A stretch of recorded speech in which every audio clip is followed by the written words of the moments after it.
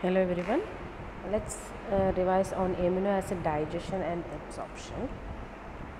The probable university questions will be like, with the help of a neat diagram, explain the absorption of amino acid from GIT. Or other question, it will be digestion and absorption of proteins. Both maybe for 5 marks. And this absorption of amino acid alone can also be asked for 3 marks as well. So if it is with the help of a neat diagram, explain the absorption of amino acid alone is asked, you can explain about the Mester cycle, that is gamma glutamyl cycle.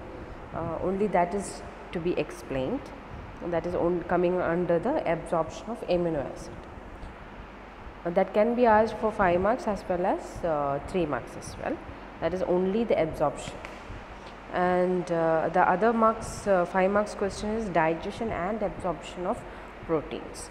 So first we have to explain about the digestion of proteins, and absorption will be the Mester cycle. So digestion, first you need to explain about the proteolytic enzymes. Proteolytic enzymes, they are in the inactive form, inactive zymogen forms, which is not active, therefore preventing the intestinal lumen from its own attack. Autodigestion is stopped by the inactive zymogen, since they are in the inactive state. Then you need to explain about the proteolytic enzymes like endopeptidase, which is acting upon the peptide bonds which is present inside the protein molecules, and these protein molecules are broken into smaller units.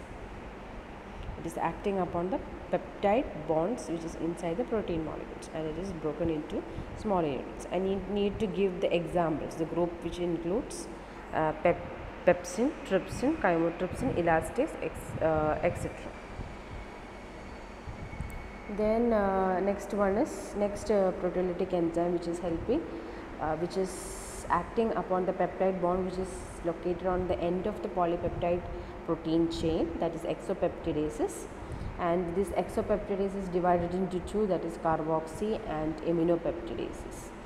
And this carboxy will act only upon the peptide bond at the carboxyl terminal, and aminopeptidase is acting upon the peptide bond on the amino terminal end of the chains. So both of these proteolytic enzymes are helping to break down the peptide bonds of the protein molecules, and this protein molecules is divided into smaller units.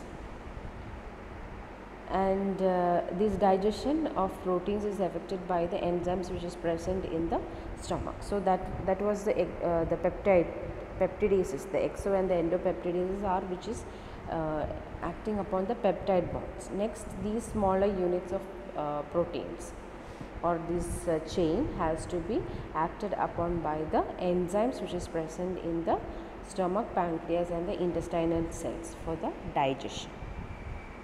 So first we will see the stomach, the gastric digestion.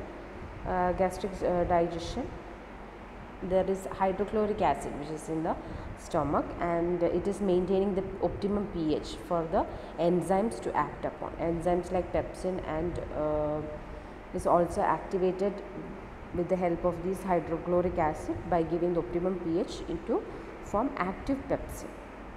And this acid also denatures the proteins. So acid helps in activation of enzymes as well as denaturation of proteins. So first enzyme will be renin, also called as chymosin, which is active in infants in order for the digestion of milk. Casein, milk protein, is converted to paracasein by the action of renin, and this denatured protein, that is the paracasein, is easily digested by the pepsin.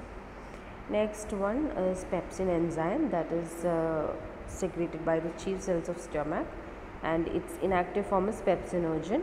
The conversion of pepsinogen to pepsin is brought about by the removal of 44 amino acids from the N terminal, and this optimum pH for this activity should be around 2, and pepsin is an endopeptidase enzyme Pepsin catalyzes the hydrolysis bond formed by the carboxy group of phenylalanine, tyrosine, tryptophan and methionine.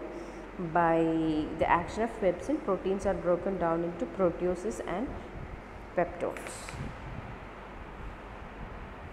So that is the stomach, that is the digestion that is occurring in the stomach or gastric digestion. Next one will be in the pancreatic digestion.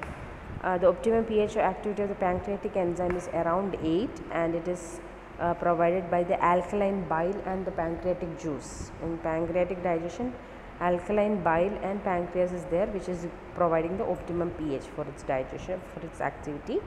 The secretion of pancreatic juice is stimulated by the peptide hormone cholecystokinin and pancreozymin. This pancreatic juice contains the important endonucleases like trypsin, chymotrypsin, elastin and carboxypepsin. Trypsin is activated by the removal of hexapeptide from the N-terminal end, and trypsin catalyzes the hydrolysis of the bond found by the carboxy group of arginine and lysine.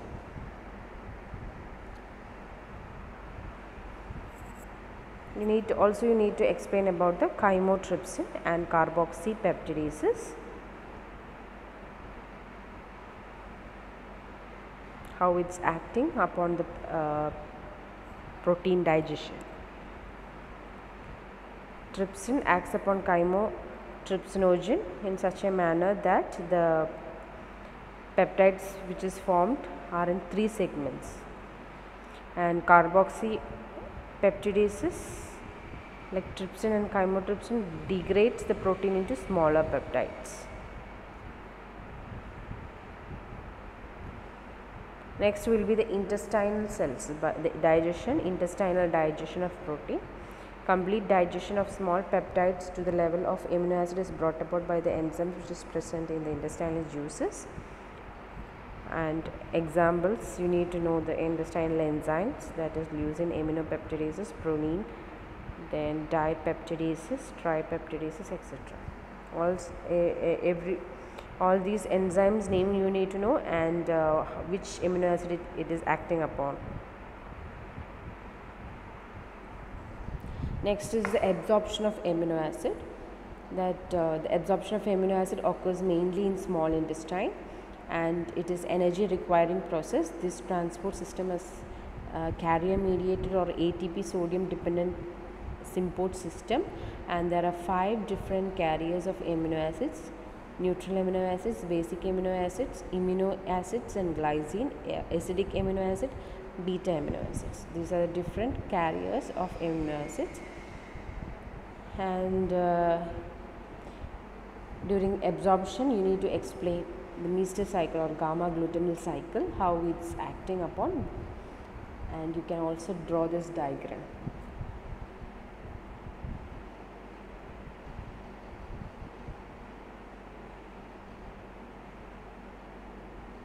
Meester cycle.